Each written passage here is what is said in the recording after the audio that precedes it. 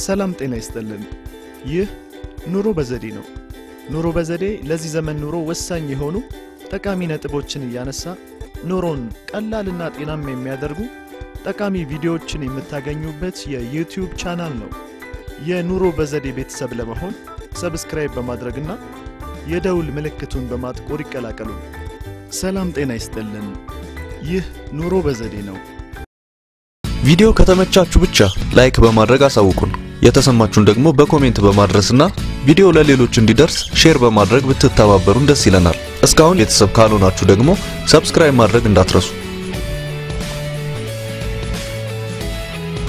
ነጭ ልብሶች ብዙ ጊዜ ከታጠቡ በኋላ ነጭነታቸውን ለመጠበቅና የሚፈጠሩትን ምልክቶች እንዲሁም የከለር ለውጦች ለማጥፋት አስቸጋሪ ይሆን ይመጣል የምንወዳቸው ልብሶች በብዙ ነገሮች ሊበላሹብንና ነጭ ልብስ መግዛት እንድናቆምም ጭምር ሊያደርጉን ይችላሉ በዛሬ ቪዲዮ የምናየው ያለ ብዙ ልፋትና ወጪ ልብሶች ፍጹም ነጭ ሆነው እንዲቆዩ ማድረግ የሚያስችሉ አስገራሚ ብልሃቶችን ነው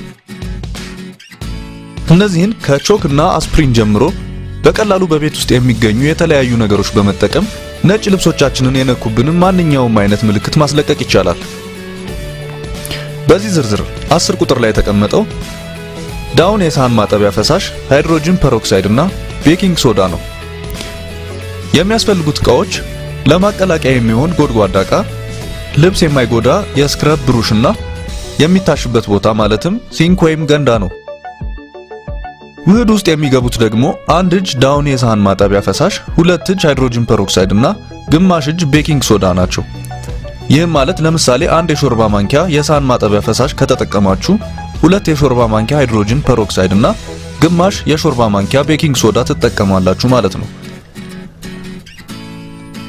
አጠቃቀሙ በመጀመሪያ ሶስቱን ነገሮች በጎድጓዳ ዕቃ ውስጥ ማዋሃድ ከዛም ቢጫ የሆኑት ቦታዎች ላይ ውህዱን ቀስ ብሎ ማፍሰስና በስክረብ ብሩሽ ማሸት ከዚህ በኋላ ለ2 ሰዓት ሳይነኩ ማስቀመጥና በመጨረሻም እንደሌላው ጊዜ ማጠብ ሙሉ ልብስ ለማንጻት ከተፈለገ ደግሞ ይህን ውህድ 2 ሊትር በሚሆነው ውስጥ ማድረግና ለተወሰኑ ሰዓታት ማቆየት ከዛም እንደሌላው ጊዜ ማጠብ 9 አሞኒያ በልብስ ላይ ደም የነካቸውን ቦታዎችና ሌሎች ምልክቶችን ለማስለቀቅ አሞኒያ አንዱ ምርጥ ዘዴ ነው አሞኒያን ስንጠቀም የላስቲክ ጓንት ማድረግና ክፍሉ በደንብ አየር እንደሚያገኝ እርግጠኛ መሆን ይመከራል የሚያስፈልጉት ነገሮች አሞኒያ ትንሽ ጎድጓዳ ዕቃ ውሃ የተደበለበለ ጥጥ ጓንትና የጥርስ ብሩሽ ናቸው በመጀመሪያ እኩል መጠን ያለው ውሃና አሞኒያ በጎድጓዳ ዕቃ ውስጥ መጨመር ከዛም ጓንት ካደረጋችሁ በኋላ የጥጥ ኳሶችን በአሞኒያና በውሃ ውህድ ውስጥ መንከር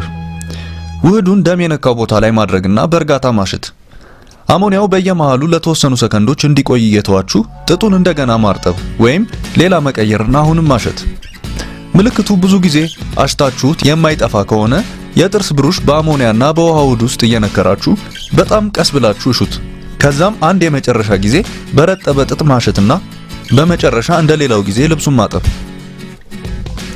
ለማንጻት የምትፈልጉት ልብስ ደም የነካው ከሆነ እነዚህን ቲፖች አስታውሱ አንደኛ በፍጹም ሙቅ ውሃ ወይም ትኩስ ውሃ ለመጠቀም ምክንያቱም ደሙ በቋሚነት ከጨርቁ ፋይበሮች ጋር ተያይዞ እንዲቀር ሊያደርገው ይችላል ሁለተኛ ሁልጊዜም በመጀመሪያ ጨርቁ ላይ ቀዝቃዛ ውሃ በማፍሰስ በደንብ ያልያዘው ደም እንዲለቅ አድርጉ ሶስተኛ በመጀመሪያ ከውስጥ በኩል መጀመር አራተኛ ማንኛውም የምትጠቀሙበት ዘዴ ጨርቁን እንደማይጎዳ ወይም ቀለም እንደማያስቀይረው ትንሽ ቦታ ላይ ሞክሮ መጀመር አምስተኛ ምልክቱ ሙሉ ለሙሉ እስከሚጠፋ ጨርቁን ማድረቂያ ማሽን ውስጥ አለማስገባት ምክንያቱም በቋሚነት ጨርቁ ላይ እንዲቀር ሊያደርገው ይችላል ስድስተኛውና የመጨረሻው ደግሞ በጭራሽ አሞኒያና በረኪና ለመደባለቅ ነው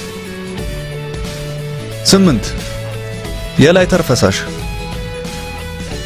በዘይት የተፈጠረ ምልክት ካለ የላይተር ፈሳሽ በመጠቀም ለማጥፋት መሞከር አንዱ ዘዴ ነው የተወሰነ የላይተር ፈሳሽ ምልክቱ ያለበት ቦታ ላይ ካደረጋችሁ በኋላ እስከሚተን ጠብቁት ይህን ምልክቱ እስከሚጠፋ ብዙ ጊዜ መደጋገም ሊኖርባችሁ ይችላል ከዛም ልብሱን እንደሌላው ጊዜ ጠቡት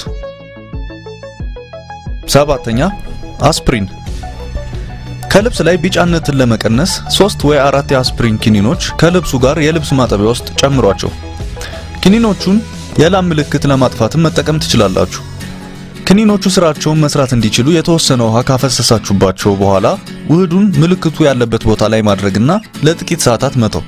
ከዛም ልብሱን እንደተለመደው ማጠብ። 6. ነጭ ዳቦ። የሊፕስቲክ ወይም የፋውንዴሽን ምልክቶችን ለማስለቀቅ ትንሽ ነጭ ዳቦ በመቁረስ ማድበልበል። ከዛም ይህን ኳስ ምልክቱ ላይ መታ ማድረግ። ነገር ግን ቀለሙን ላለማዳረስ መጠንቀቅ ያስፈልጋል። ይህን ዘዴ ልክ ቀለሙ ልብሱን እንደነካው ብትጠቀሙት ይመረጣል። ከዛም እንደሌላው ጊዜ ልብሱን ማጠብ። 5. የመስታወት ማጽጃ። በማርከር የሚፈጠር ምልክትን ለማስወገድ የመስታወት ማጠቢያ ተጠቀሙ። ከነካው ቦታ ስር ናፕኪን በማድረግ ሌላው ጨርቅ እንዳይረስ ማድረግ ይቻላል።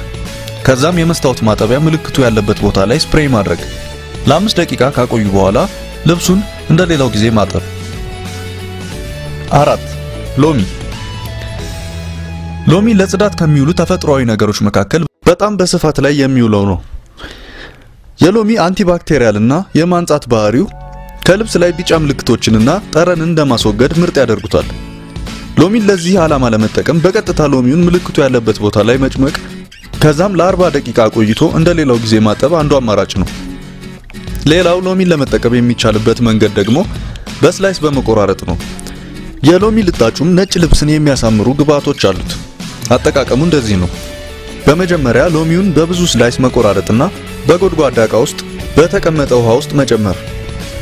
ከዛም አንድ የሻይ ማንኪያ ወይም 10 ሚሊ ሊትር የሚሆን ሃይድሮጅን ፐሮክሳይድ መጨመርና ልብሱን በዚህ ከ45 ደቂቃ እስከ 1 ሰዓት ለሚሆን ጊዜ ዘፍዝፎ ማለቅለቅ። በመጨረሻም ሌላ ጊዜ እንደሚታጠበው ማጠብ። 3. ቦሪክ አሲድ። በላብ ምክንያት ለሚፈጠሩ ቢጫ ምልክቶች ቦሪክ አሲድ አንዱ በጥሩ ሁኔታ የሚሰራ ዘዴ ነው። አንድ የሾርባ ማንኪያ የሚሆን ቦሪክ አሲድ ከውሃ ጋር በማደባለቅ ምልክቱ ያለበት ቦታ ላይ ማድረግ።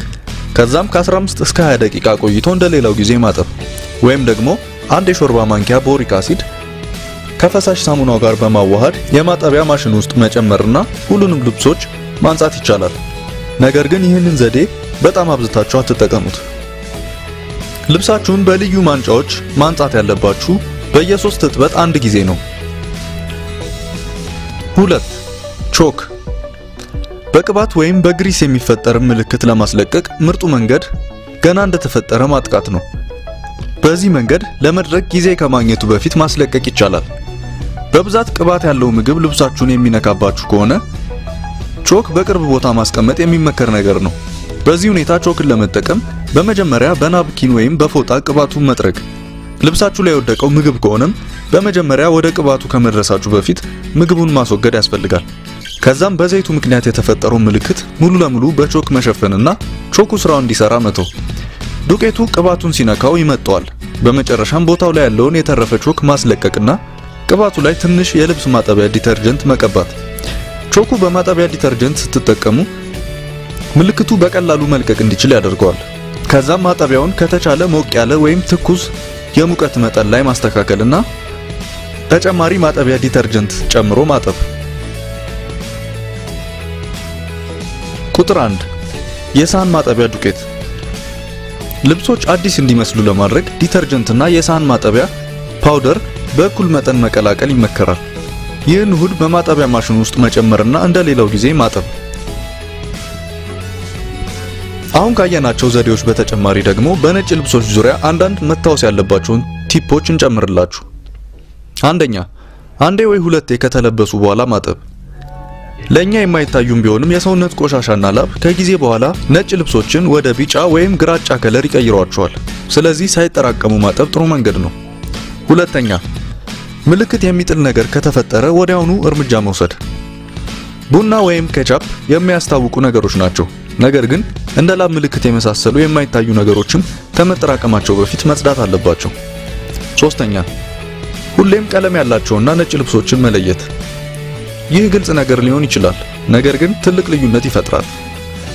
አራተኛ፣ ብሊች ወይም ማንጫ ያለባቸውን ልብስ ማጠቢያ ዲተርጀንቶች መምረጥ። እነዚህ ምርቶች በማጠብ ወቅት ነጭ ልብሶችን የበለጠ ነጭ እንዲሆኑ ያደርጋሉ። 5. ማጠቢያ ስትጠቀሙ በትክክል መለካት። ዲተርጀንት ከልክ በላይ ወይም በታች መጠቀም ጨርቆችን የግራጫ መልክ ሊሰጣቸው ይችላል። ስለዚህ የልብስ ማጠቢያ ዲተርጀንቱ ዕቃ ላይ የተጻፉትን መመሪያዎች በትክክል መከተል የተሻለው አማራጭ ነው። 6. የልብስ ማጠቢያውን አለማጨናነቅ። ማጠቢያው በልብስ ከተሞላና በቂ ቦታ ካላገኘ ዲተርጀንቱ ከቆሻሻው ጋር ለመገናኘትና በማጽዳት ሙሉ ብቃቱን መጠቀም አይችልም። ቪዲዮውን ስለተመለከታችሁ እናመሰግናለን። ላይክ በማድረግና ኮሜንት በማድረግ አስተያየታችሁን አድርሱን። ለተጨማሪ አስተማሪና ጠቃሚ ቪዲዮዎች ቻናላችንን ሰብስክራይብ አድርጉ።